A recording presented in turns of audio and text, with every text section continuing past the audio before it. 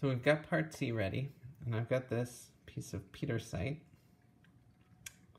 that I'm quite happy with. So I'm going to use that for my stone.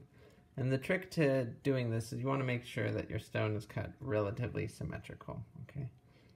So that when you go to do all of your carving, remember this is going to come out as a mirror image of whatever you carved.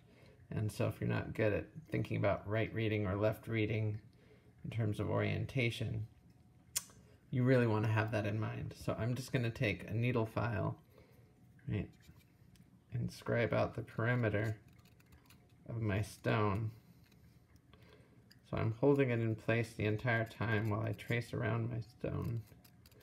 And that gives me an indicator for where my stone needs a flat place to rest. Okay. So you end up doing a lot of trading with your hands and just making sure that your perimeter is big enough. You're going to come back when you're finally done hollowing this out. And from there, you can do whatever fancy finials you want. So you can see my tracing is slightly off center, and that's okay. We're just going to go down to the depth of the ring impression, and then we'll do all the fancy bits.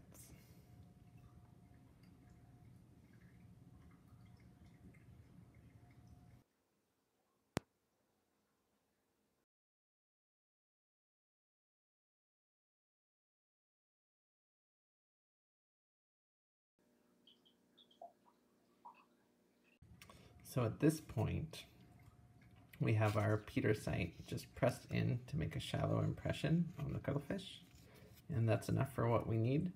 And so now we can get fancy with little carving details, but before you do that, you want to make sure you don't go too close to the perimeter of your mold because metal can leak out.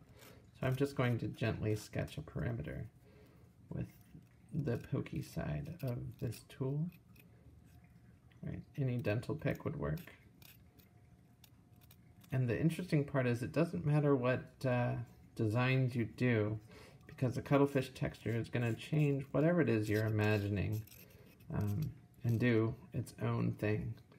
But we just want to establish we're not carving outside this perimeter, so we can get as fancy as we want. But we do want to know where we don't want metal to go pouring out. So if we wanted to go wide, we could. If we wanted to go long, we could go to about here, but no further. And so that's our final perimeter. And I'm just going to do some carving on time lapse